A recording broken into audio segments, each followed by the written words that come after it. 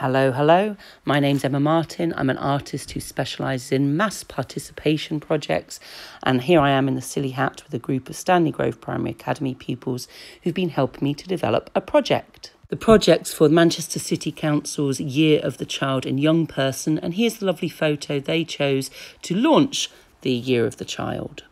Manchester is a city of sanctuary, which means we welcome people from all around the world, as evidenced by the over 200 languages spoken in Manchester.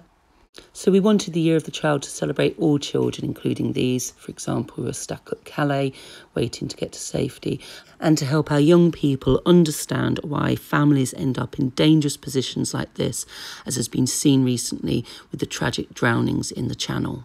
So the project we've come up with is called Happy, Safe and Free. And it is entirely free. There's no charge for your school to take part. We will supply you with the materials.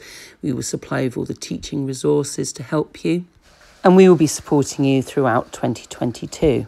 Your pupils begin working with us on or after the 21st of February, which is International Mother Language Day. They'll be working on a green piece of paper we supply, recording in text and drawings everything that makes them feel happy. Then on or after the 8th of March, which is International Women's Day, your pupils will be working on blue paper, and this time they'll be exploring creatively the things that make them feel safe.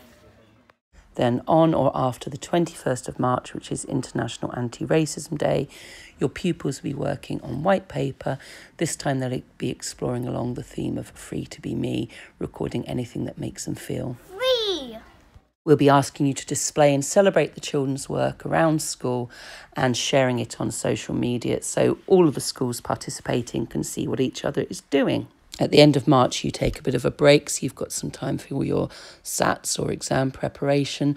And meanwhile, I'll be working with groups of refugees, asylum seekers and new arrivals to create large-scale pieces of artwork based on the idea of happy, safe and free. These will be all stuck together. This is just a mini example for you, but we'll be making gigantic sheets of paper, which we'll be then working on turning into giant origami boats. These artworks will be made with the wider community, but you might ask me to come in to work with some of your new arrivals if you have got any new refugee groups that have come into school to make these lovely origami boats.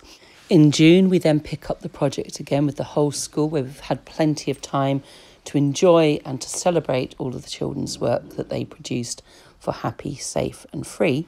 We'll be getting the children to use this work to help them to explore and to empathise with why people have to make a difficult decision to become a refugee. We'll be doing this on or around the 8th of June, which is World Oceans Day, where we'll be asking the children to do something drastic. We'll ask them to shred their artwork, shred happiness, shred their safety, and shred their freedom.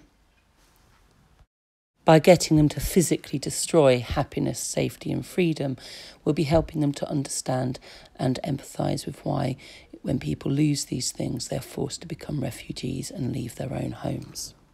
This again will be shared on all the participating school social media so we can see what each other has done. This brings us to our first exhibition, which will happen on the 18th of June. We'll have collected up all of the destroyed happiness, safety and freedom, and we'll exhibit that work that the children did, along with the gigantic origami boats produced by the refugees. It will be displayed throughout Manchester in galleries, in museums, and in other cultural assets like our libraries. Your pupils will be invited to visit these places and follow the trail of the artwork that they helped to produce.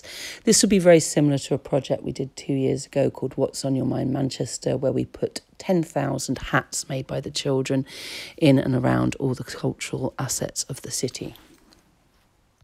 In one of the cultural assets, the Whitworth, we'll be doing something slightly different. We'll be taking over an entire gallery space where we'll be filling it with our children's ocean of the happiness and Safety and Freedom they've destroyed, along with the boats, and it will become a play space where children can come and enjoy playing.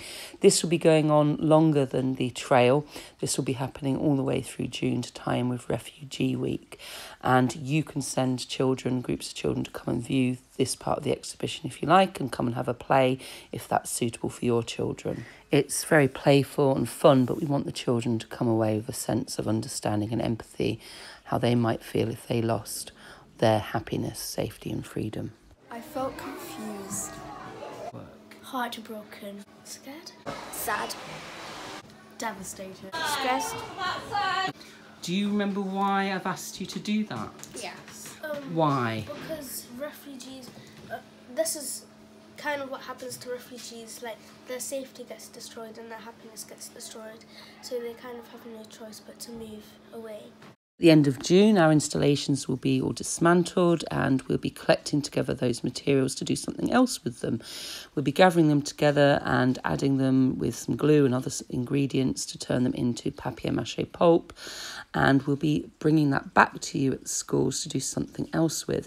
It won't be every single pupil in your school. We'll want you to pick small groups of children to represent your school and who are going to turn the papier-mâché into bowls. The bowls are vessels representing potential.